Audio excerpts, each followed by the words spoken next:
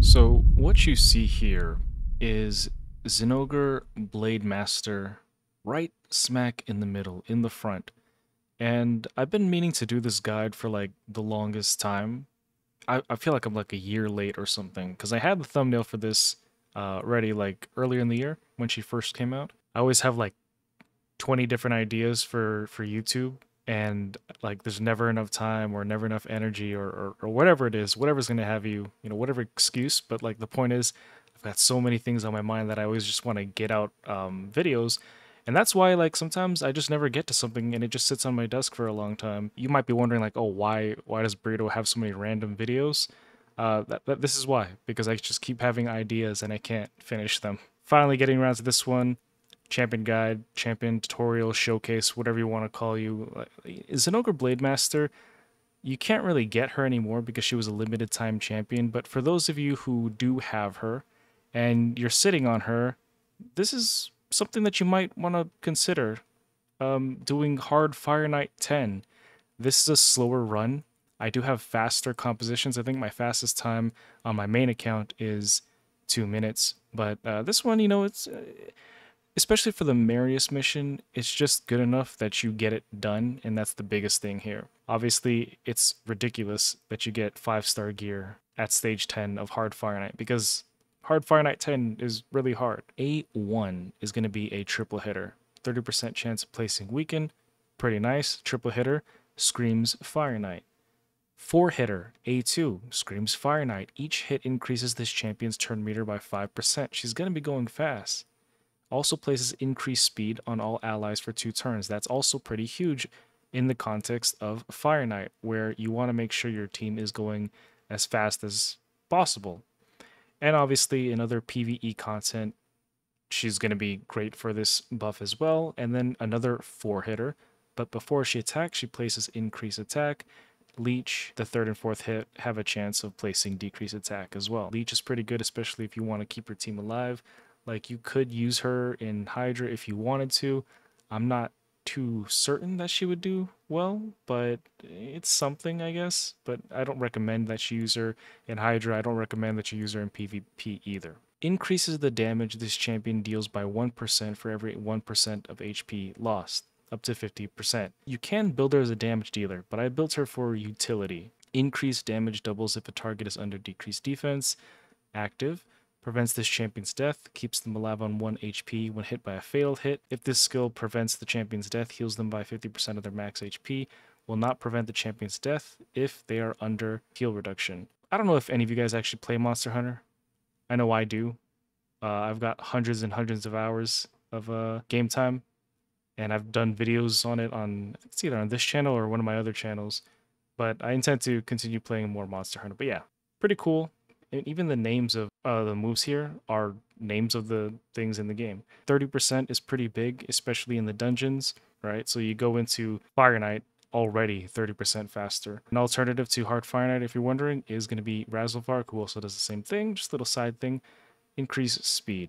I went with the Brimstone Blessing on her. The Masteries, I was working on it, and then I kind of like stopped as soon as I started, because I was like, well, I don't really see myself using her that much. It would be better for me to invest more into Razzlevarg over Zinogre, which is kind of, contradictory when we're talking about her in a champion guide setting. I'm not going to sit here and tell you like she's an awesome champion.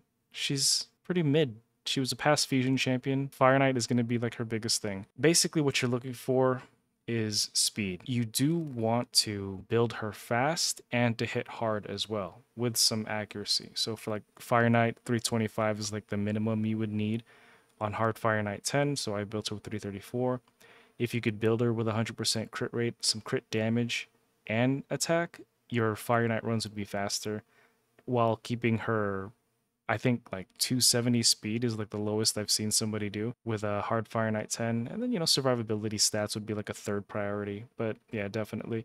Anybody you bring to Fire Knight, you're going to want to put some damage on them. On this gear, there's room to glyph up, but you can see we're basically focusing on speed. Just because this is where the gear is at. And yeah, but we did get a quad speed roll here. So in terms of the hard Fire Knight, I do recommend possibly just going down to stage 6 and then running stage 6. So the team that you see her in right now is the double ally attack with Newt and Stagnite. You could go in here with 2 Newts and, you know, just pick one of these guys to be an ally attack, but I don't know, I feel better with doing a double ally attack. But yeah, so here you're going to see she places the Brimstone. That's her blessing. She doesn't really hit hard because I haven't really built her to hit hard.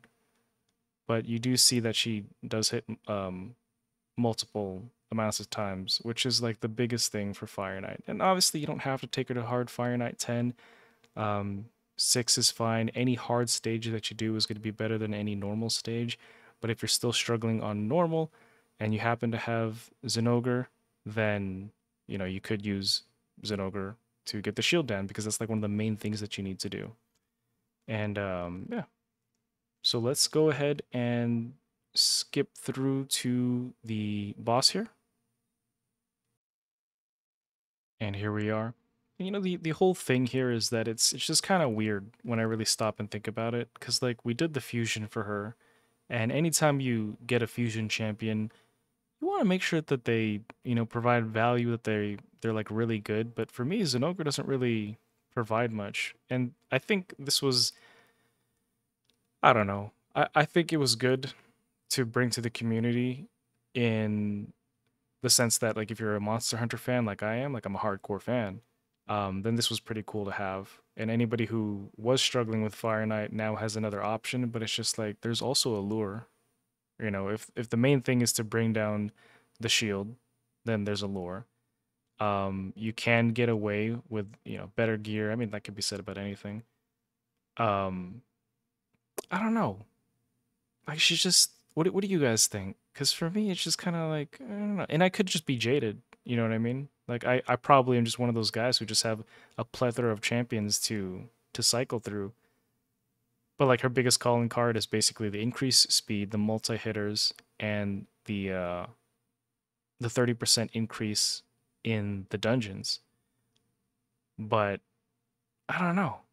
I can't even really put my tongue on it. I think what it is like I wanted her to be like really good because she's a Monster Hunter champion, and I wanted to like have something good, especially when it's a fusion. But I don't know. I feel like maybe I'm reaching, but I really wanted her to be more than what she is. Like I wanted to really like this champion, but she's just okay.